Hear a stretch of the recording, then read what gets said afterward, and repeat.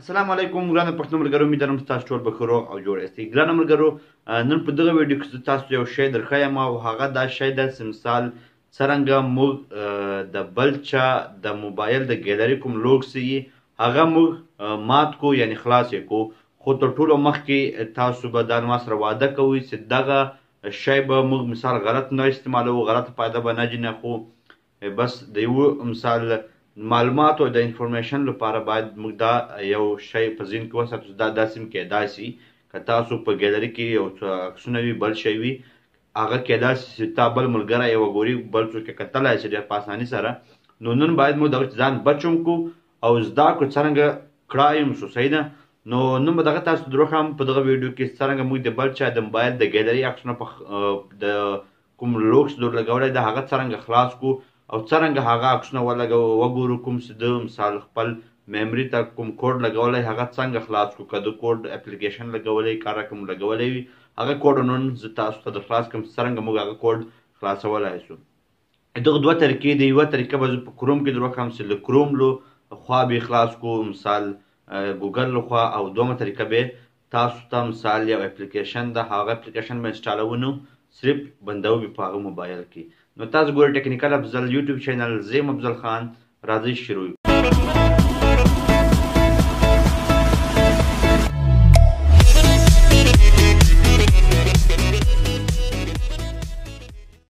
نو ګرانو ملګرو، دلته تاسو وینئ چې ما یو دلته لوک لګولی ده خپل ګیلري ته. صحیح ده. نو تاسو سم د هر چا موبایل درواخلئ هغه به یو کوډ لګولی وي. که کوډ نه وي لګولی بیا خو ضرورت نشته، او که بیا خو که کوډ لګولی و نو تاسو به څه کوئ. دلته زه اوس فوټوز ته لاړ شم، دلته ما فوټوز ته یو لوک لګېدلی ده. تاسو وینئ لوک لګېدلی دا زه غلط وم نه خلاصېږي. صحیح ده. زه بل رقم وم نه خلاصېږي. صحیح ده. دلته اوس مثال موږ څرنګه دا خلاص کړو د دغه دوه طریقې تاسو درښیم. یوه طریقه درښیم په کروم کې. صحیح ده. له کروم له رالې به یې موږ خلاص کړو.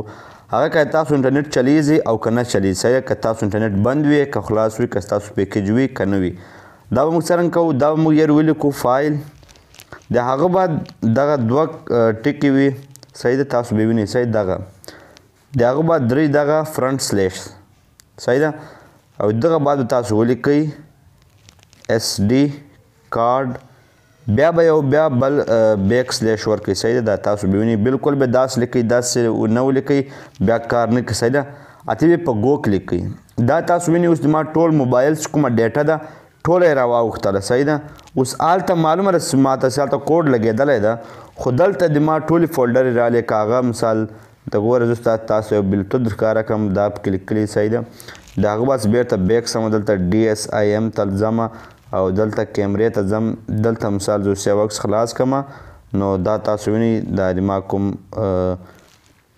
عکسونه چې دی ټول دلته راواړول. صحیح ده.